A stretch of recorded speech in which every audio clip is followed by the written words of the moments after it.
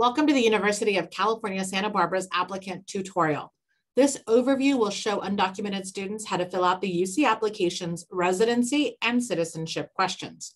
We'll also share where you can tell your story as an undocumented student if you so desire. Let's get started. The term undocumented, for the purposes of this tutorial, refers to anyone residing in the United States without legal documentation. It includes individuals who entered the U.S. without inspection and proper permission from the government, as well as anyone who entered with a legal visa that is no longer valid. If you are undocumented, the University of California proudly showcases its commitment to undocumented students who wish to study at a UC campus. We thank you for considering the University of California for your undergraduate degree. And we remind you that the immigration status of a student is not a factor in admission selection. As you start the University of California application, the first section is titled About You. Students are asked to self-report their citizenship and residency information here. Undocumented students can mark no selection from the drop-down menu when we ask about citizenship. If you mark a country other than the United States as your country of citizenship, the UC application will ask for a current and also a planned visa for your college degree. Now, reminder, if your immigration status changes during the course of the application cycle, or if it's updated while you're an undergraduate student, you can work with the residency deputy of the UC campus to make these changes. After we ask about citizenship, the application will ask students to share their Social Security number, or SSN, as well as a student who has an individual taxpayer identification number, more commonly known as an ITIN. Do you have a U.S. Social Security number for work purposes? Undocumented students who have DACA, Deferred Action for Childhood Arrivals, may have a work social. Do you have a DACA social? If you do, you can enter that number here.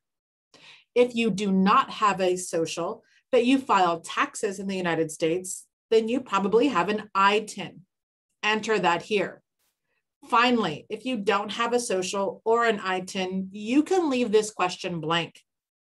You do not need to make up a number. Leave it blank, as the question is not required for you to submit your UC application.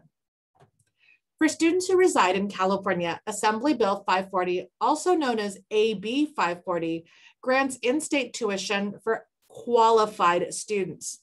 In the UC application, we ask identifying questions so that we know whether or not you might be UC eligible for AB 540. These questions include, will you graduate from a California high school for freshmen, or have you graduated from a California high school for transfer students? We then ask if you have 3 or more years at a K through 12 school in California. Your answers to these questions about AB 540 eligibility will trigger yes or no fields. Please be honest. As of today, the day you're filling out your application, is your answer yes? Is your answer no to each of these questions? If you're admitted and you enroll on a UC campus, qualified students, based off of these answers, will be given an AB 540 affidavit, which will require more information to verify AB 540 status. If you wish to elaborate on your undocumented student status, you can do so in 2 places. The first is your extracurricular activities. The UC application has a tab called Activities and Awards, which is where you share your participation in clubs and organizations. When you list activities, make sure to note the role you play within that activity or award. Be aware that just listing an activity that includes undocumented students does not mean you are undocumented. We cannot make those assumptions in the Office of Admissions. Each activity has a description box where you can tell us more about what you've done in that activity, sharing your role and your status if you'd like to. Use the 350 character count limit wisely. If you want to be direct with the Office of Admissions and say, I am undocumented and this is what it means to me, you can do so in the Personal Insight question section of the application, also known as the PIQ tab. The PIQs are a place for the Office of Admissions to understand the context of your academic and or personal accomplishments. Some general reminders. UC admissions officers are looking at your information for the purposes of admission and selection. None of us are reporting agents to ICE and immigration.